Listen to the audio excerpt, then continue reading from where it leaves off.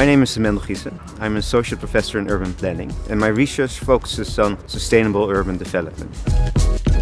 In my research, I look at transitions towards sustainable cities, both from the larger level of urban development, but also at the smaller level of local experiments. Geuvel is one of the examples of initiatives in the city that focus on sustainability. The Geuvel used to be an old dockyard with highly polluted ground, and they created this into a clean tech playground with a lot of experiments around sustainability and urban development.